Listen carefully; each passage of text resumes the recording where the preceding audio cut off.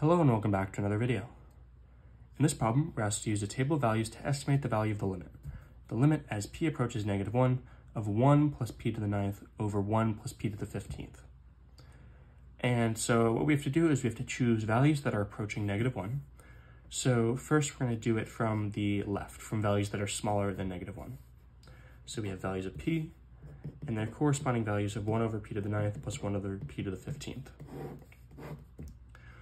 So we have -1.1, -1.01, -1.001, and as you can see, these are getting closer and closer to -1. And the corresponding values, if you plug them into your calculator, are 0.4273797, 0.582008, and 0.5982.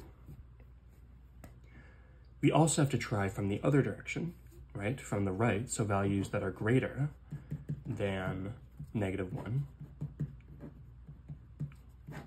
which of course, since they are negative, means they have a smaller magnitude, so we have -0.9, -0.99, -0.999.